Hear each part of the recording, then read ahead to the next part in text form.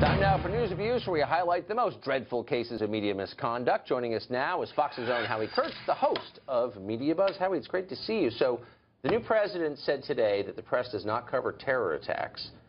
Is that true?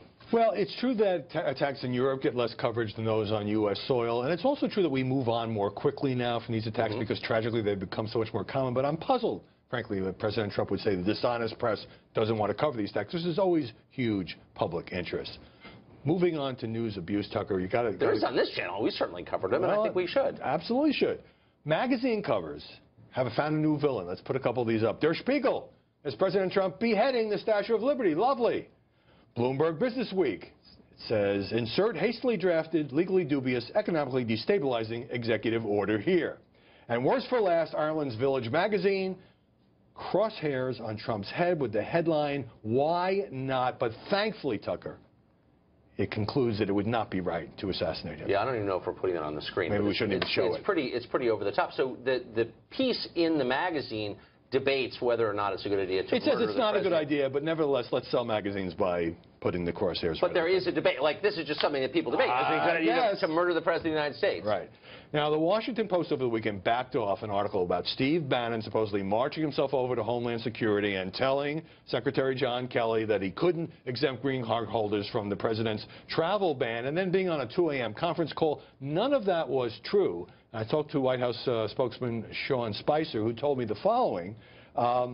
For a paper that's criticized us about the use of facts, the idea that they didn't follow basic journalist standards and then excuse their pathetic reporting is unbelievable. The problem is the reporter Josh Rogan didn't call the White House for comment. The paper did put out an editor's note, updated the story of Spicer's comments. Spicer still wants an apology. So, I mean, typically, going back 100 years, the protocol was if you're writing about the White House, you call them to see what they think. But if you consider them morally reprehensible, I guess you don't have to, right? Well, especially if you have a story based on unnamed sources in which you're making allegations against top officials and that were in meetings and phone calls. You know, you would want to have a chance for them to punch back, if only to protect yourself. So I don't get, like, not calling for comment. It's, to me, it's journalism 101 now.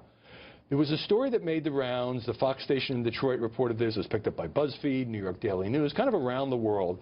An Iraqi refugee in Michigan claimed that his mother died because of Trump's temporary travel ban when he was trying to bring her from Iraq to the U.S. for medical treatment. She died because of him, this man said.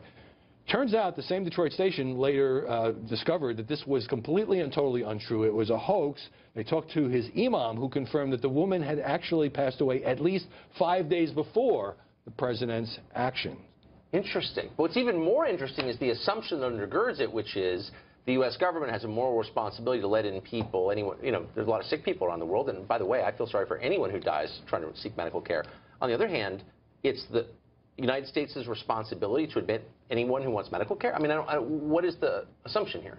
Well, the assumption would be that she could have come if it wasn't for this arbitrary and heartless temporary ban. And, you know, the idea is if you can find emotionally wrenching cases, and there have been some of people stuck at airports and so forth. Sure. Okay. But, look, we can all fall victim to hoaxes, but what I don't understand is why there's such a rush to put these claims on the air before you can verify them. Take another day or two, check it out. People sometimes lie. They make stuff up. Yeah, they often do. I know there weren't a lot of interviews with people in, say, Wichita saying, you know, I feel safer now.